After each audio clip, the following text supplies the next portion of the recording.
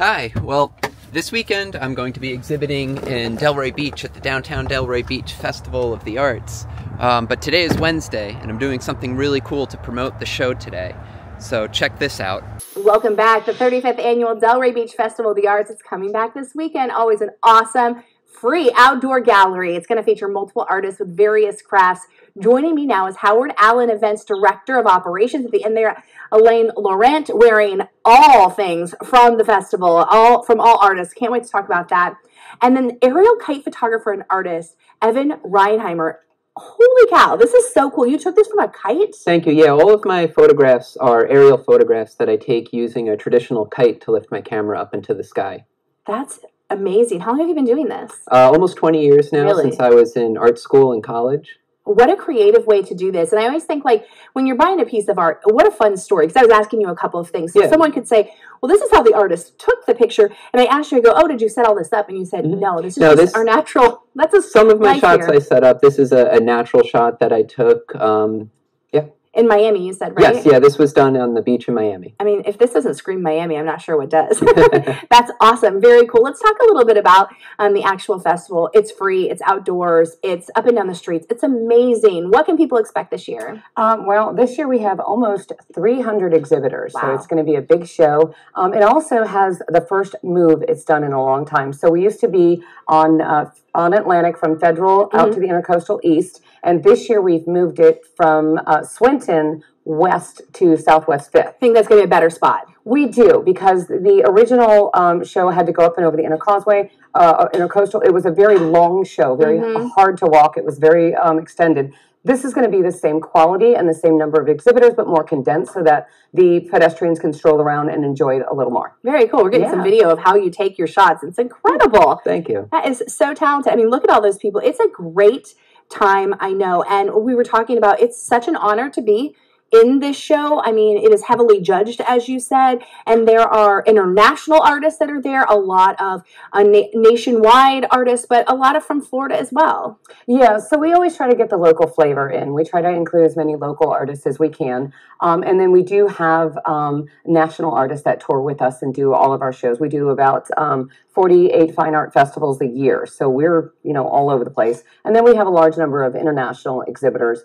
And we have a large number of family, from siblings to second generation and third generation exhibitors. That's so neat. Tell us what you have, what you're holding. So I brought a piece. This is a personal piece of mine, and this is from Gail Markowitz. She's actually works with clay, and she does all the engraving and painting. It looks like a purse. It does. She also does busts of women in bikini, kind of coastal stuff, and great sunglasses. And she'll be at the show as well. And then all of my jewelry, I kind of decked out a little bit. I love it. All of my jewelry is from exhibitors that will be at the show, as well as Ina Shoulder with her scarves. She'll be there as well. I think it's so neat. There's something for everyone. If you're looking for a piece of, a picture art for your home, or like you said, just a piece of jewelry. And I also think if you're wanting to go spend thousands of dollars, you can, but you can also buy something that is, much more in your price range, and so it's something for everyone. Exactly. Absolutely. And if you go to artfestival.com, we have a gallery preview of all of the exhibitors that will be there. Oh, nice. It'll also have parking information and all of our upcoming shows too.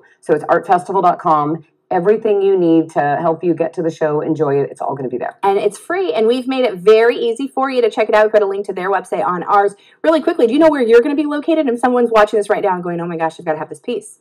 Do you know yet? Probably going to be put you on the spot? No, I'll put him. She'll know. Okay. He's probably going to be closer up to between 5th and 4th. 5th and 4th. Somewhere Okay. between 5th and Come 4th. All right. Yes, please do. Big Great stuff. All right. If you want more information, go to WPBF.com. Thank you so much. I think the weekend's going to be beautiful. Great. Hopefully we'll Thanks see you for out there. having us. Yeah, Vanessa. Thanks, Aaron. So how cool was that? I thought it was really awesome of the people at Howard Allen Events to ask me to be a part of that and help promote the show here this weekend. And it's no secret, I've talked about in these videos before the issues that I struggle with when it comes to anxiety and nerves. I get anxious just about doing everything in my entire life, especially doing art shows, and even making these YouTube videos causes me some pretty extreme anxiety sometimes. But when it comes to something like being on live television, my anxiety level surprisingly is like a 0. being on live TV doesn't seem to bother me at all. I get more nervous and anxious doing YouTube videos than I do being on live television, so that's kind of an interesting, strange thing about me.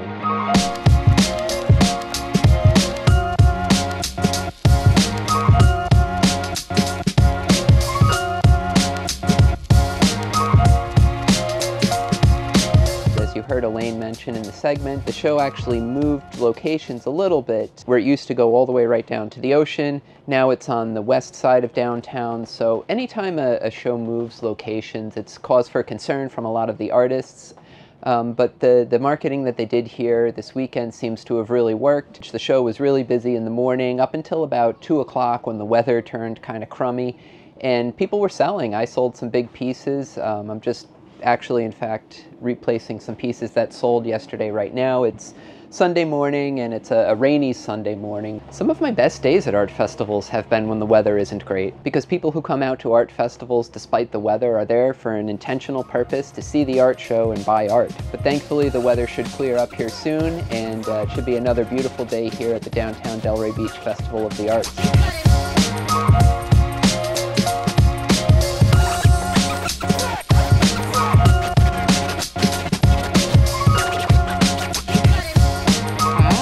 Say hi.